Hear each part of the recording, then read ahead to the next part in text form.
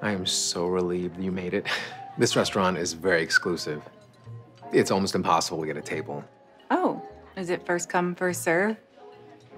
I think you mean first come, first served. Excuse me? Well, if it was first come, first served, then all the first guests to arrive would have to serve all the other guests, which, unless you want to be a waitress, I would suggest saying served from now on. Got it. Did you study English in college? Engineering. But I've always loved the English language arts. And I can't help telling people when they've said words incorrectly. Like you, for example. You know what?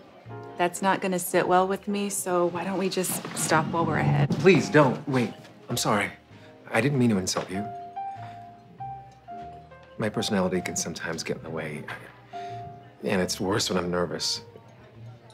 To tell you the truth, ever since you said yes to this date, I have been a mess. On your online profile, you seem so amazing.